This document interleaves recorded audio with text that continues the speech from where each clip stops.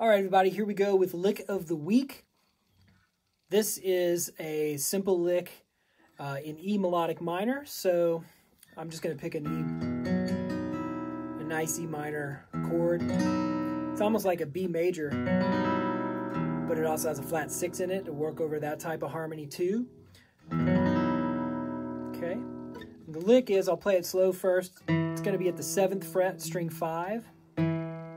We're going to outline the root, the minor 3rd, the 5th, the 7th, the 9th, so, and then it goes to the 3rd here, this is G, that's at the 8th fret of string 2, and then C sharp to D sharp, which is the natural 6, and D sharp, which is the major 7.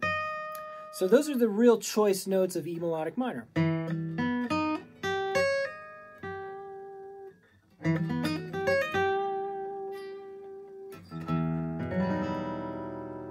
Enjoy.